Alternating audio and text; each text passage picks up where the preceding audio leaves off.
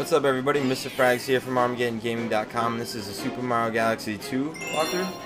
This is the Flip Swap Galaxy, think before you shake. There's only one star in this galaxy. To unlock this galaxy, you have to feed the hungry Luma that's in your way. Between the Yoshi Star Galaxy and the next galaxy, once you land on the Luma like the galaxy, it'll give you the option to call him. He'll go back to your ship, and then you just gotta feed him 300 star bits, which you should have by now. And once you do that, he'll become the Flip Swap Galaxy.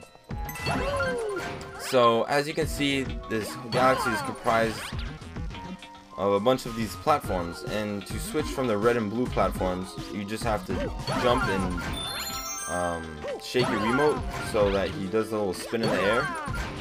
And that's pretty much how you navigate this entire galaxy. This is a very short galaxy, although there is a comet medal in this galaxy we're going to be picking up. So whether you're standing on them or not, anytime you shake, the platforms will switch colors.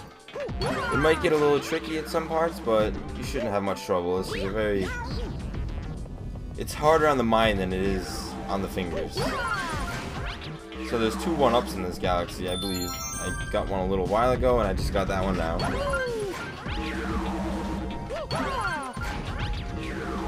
And this is the real tricky part now, is when you have the cannonballs running through.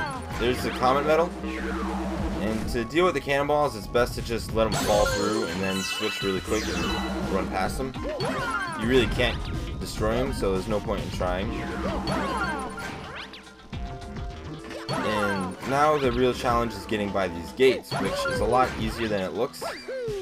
Just take your time, be patient, and wait for the gate to just pass. For this jump right here, I suggest holding Z, holding Z, and hitting A so you do a long jump.